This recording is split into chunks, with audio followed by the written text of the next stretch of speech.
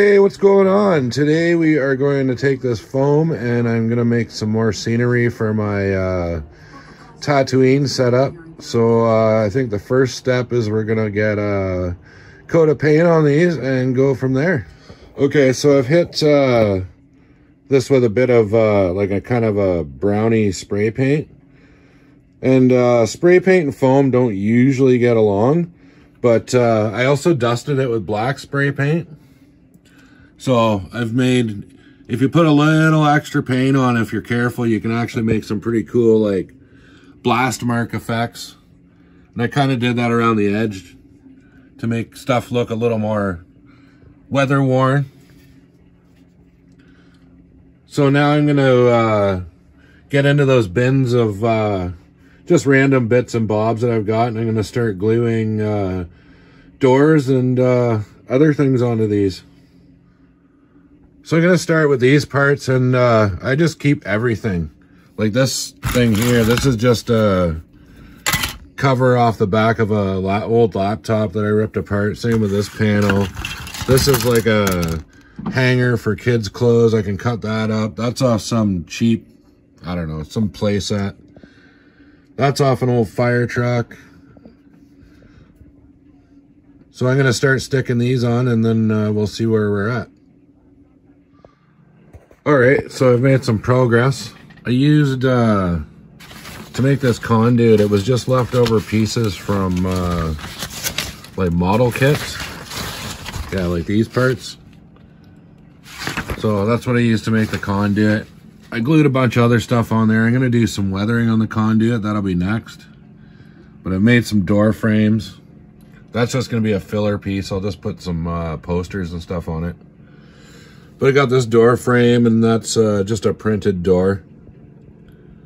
So yeah, I'm using up all my parts. Well, not all of them.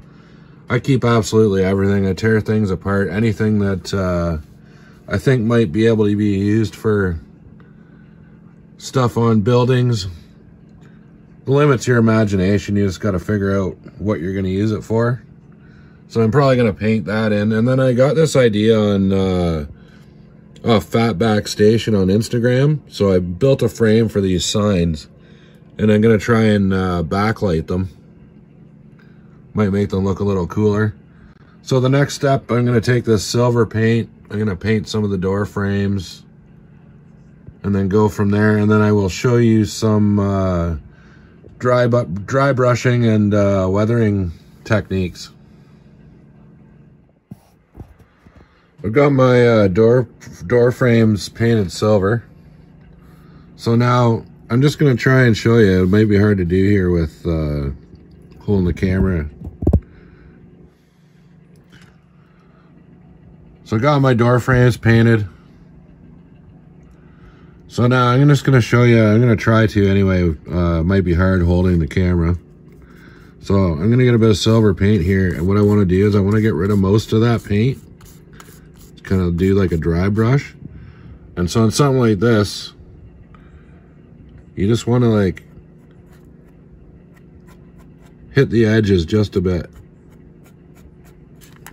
and then you can kind of drag the brush over, and it kind of gives you that weathered look. And you can do that on everything. So I'm going to do that with the silver first, kind of give everything that bit of a worn edge. So I can go over this too. Kind of just makes it look like there's a bit of wear on it, right? A little bit more on this grate here. Oh. So. Yeah, and you can just, yeah, like I said, just hit the edges of stuff. It kind of gives it that bit of a scratchy sort of weathered look. This is really hard to do holding the camera. I guess I should have put it on something, but.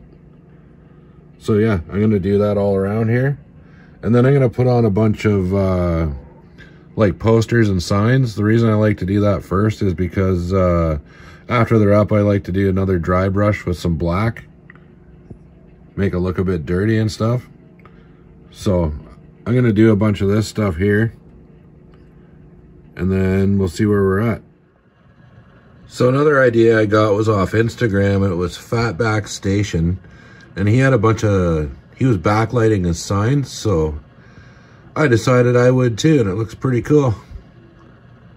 I'll probably do a bunch more of these. Should make it look pretty cool. Okay, so I got most of my stuff on, and yeah, so I got my little signs, my posters. The reason I do that first is now I'm going to take a bit of black paint here. Same thing, you want kind of a dry brush. And then yeah, just kind of try and hit the edges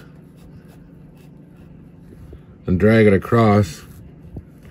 It kind of makes it look like it's dirty, and you probably want to hit like your edges here.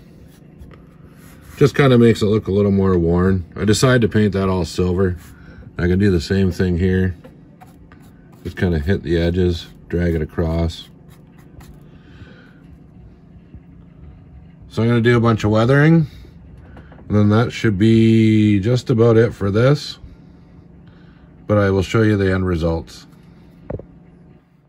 Okay, so I've done a bunch of the weathering here. Got some blaster marks. And really, you're just trying to catch the edges where you figure like kind of dirt and grime would gather, like in the cracks above doors, any of the seams. I hope to have these up. I'm gonna put them in the setup, and I hope to have up a video later tonight of the whole setup again. So I'm gonna add more of those backlit signs, kind of set this stuff up. So thanks for checking it out, and I will catch you later.